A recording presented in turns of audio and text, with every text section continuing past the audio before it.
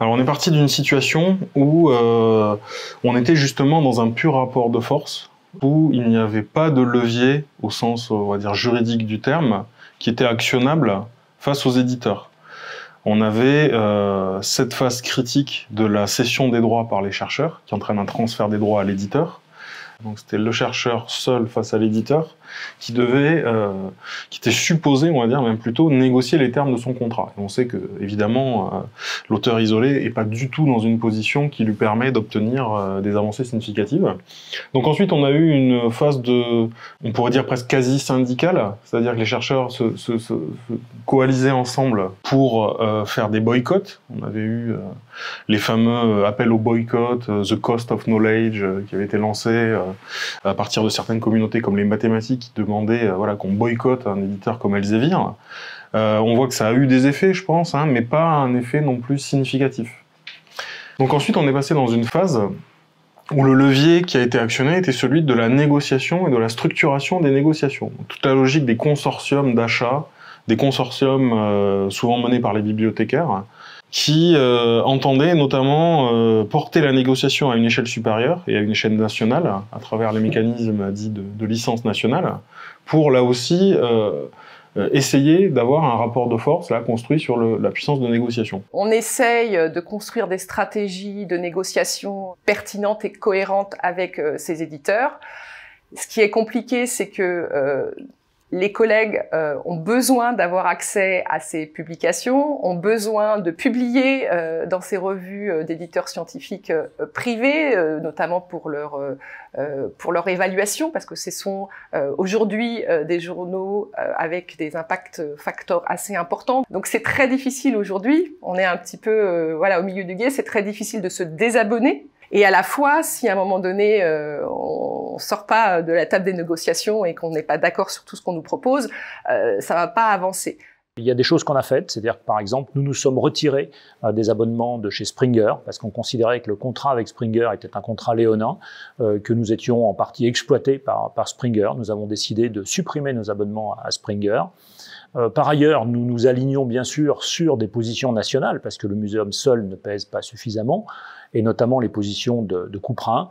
Et ensuite, nous sommes aussi, bien entendu, à l'écoute de notre communauté de chercheurs. Et par exemple, nous avons maintenu l'abonnement à Nature, qui paraissait essentiel pour nos chercheurs. Donc tout ça, ça fait partie d'un panel d'actions que nous développons, bien sûr, au niveau de la direction de la bibliothèque et de la documentation, qui est très en avance là-dessus, qui essaye de positionner l'établissement sur des lignes forces, en partenariat avec tous les autres organismes de recherche, parce que c'est bien sûr à une échelle au minimum nationale, voire européenne, qu'on peut avoir une véritable action et qu'on peut véritablement faire pression sur un certain nombre d'éditeurs. C'est vraiment le pot de terre contre le pot de fer, mais il y a des pots de terre qui, dans l'histoire, ont réussi à faire rouiller les pots de fer, et faut être extrêmement persistant et résilient dans l'action. Ce qui est très compliqué avec les éditeurs privés, c'est qu'ils refusent des négociations avec plusieurs États. Impossible d'avoir des négociations avec eux au niveau européen.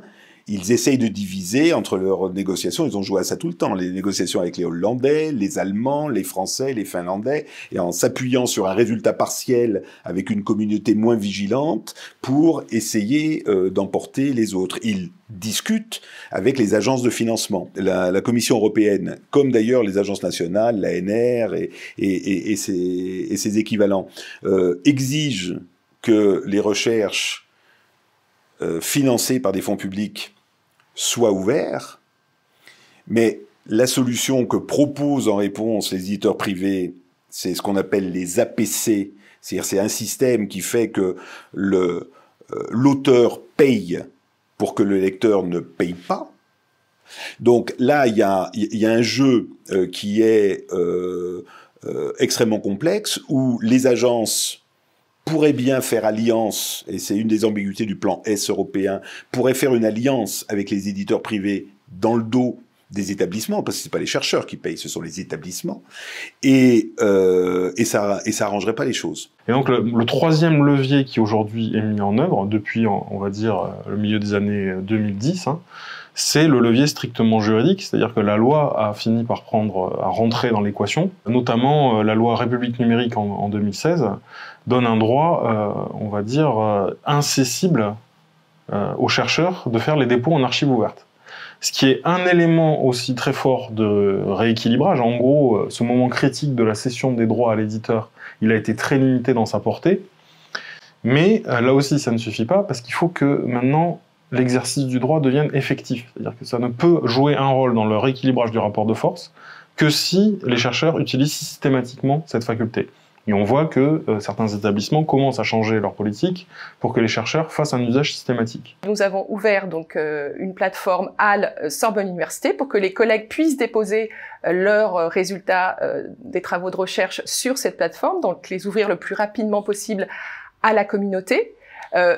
Bien sûr, ça n'empêche pas les collègues de publier par ailleurs dans des revues fermées, mais ce qu'on leur demande, c'est à minima, donc avec 6 mois ou 1 an d'embargo, comme le dit la loi numérique française, de mettre sur HAL leurs travaux. Et donc, c'est bien sûr une étape intermédiaire par rapport à une ouverture totale des résultats aussi par les publications dans les revues et dans les journaux. Mais à minima, HAL permet cette ouverture, ou une archive disciplinaire. Tout est bienvenu dans l'optique d'ouvrir les publications. Le muséum incite ses chercheurs à déposer dans HAL, puisqu'on les accompagne même avec des journées de formation pour déposer dans HAL. Donc on est vraiment très proactif, comme je le disais tout à l'heure, sur cette politique de dépôt dans HAL. Si on regarde la trajectoire sur laquelle on se trouve, 2019 par rapport à 2018, on a 100% d'augmentation. C'est-à-dire qu'on a doublé le nombre de dépôts dans HAL. On a à peu près 22 000 documents maintenant qui sont déposés dans HAL. Et il y en a à peu près 7 000 qui sont des archives complètes, c'est-à-dire que le document lui-même est complètement déposé. C'est pas simplement la référence qui est déposée. Maintenant, si on regarde ce que ça représente en termes par rapport au nombre de publications qui sortent de l'établissement, il y a à peu près 75% des publications de 2018 qui ont été déposées dans HAL. Donc, évidemment, il y a encore tout le passif à absorber des publications plus anciennes, mais néanmoins, ça veut dire que le pli est pris à l'échelle de l'établissement et que les dépôts, maintenant, vont s'enclencher de plus en plus. Les efforts qui ont été engagés par les institutions, par les pouvoirs publics, pour développer cette open access, cette publication ouverte et cette science ouverte, vont continuer, je pense, à rééquilibrer les rapports de force. Et je pense de toute façon que le mouvement est un mouvement de fond, il est développé partout dans le monde, et les éditeurs privés vont forcément devoir évoluer dans leur pratique. En d'autres termes, ils vont sans doute trouver des systèmes économiquement rentables, puisque c'est ça, quand même, c'est l'une de leurs préoccupations, pour continuer à exister, continuer à garder le haut du pavé, et en même temps se couler un peu dans le moule de cette science ouverte que nous promouvons. Une autre difficulté ou une autre caractéristique, en même temps ça rend cette bataille stimulante, c'est que les éditeurs sont très malins et ils donnent des signes aujourd'hui qu'ils sont prêts à lâcher sur la publication et sur les coûts de publication. Mais par contre, ils cherchent à privatiser les données associées aux articles et surtout à utiliser, pour les fouiller, donc pour les réutiliser, pour vérifier les résultats ou pour utiliser ces données à d'autres fins de recherche, des logiciels privés qu'ils développent eux, qu'ils gardent, qu'ils font payer et qui asservissent encore plus la communauté à l'éditeur. Donc en fait, à chaque fois qu'on dessert un peu les liens, eux les resserrent davantage. C'est comme le prisonnier qui est complètement, qui a les poignets enserrés, à chaque fois qu'il bouge, il se serre un peu plus. Donc là, il y a vraiment besoin d'une politique extrêmement déterminée, extrêmement concertée, et avec un soutien des politiques qui soit tout à fait déterminant.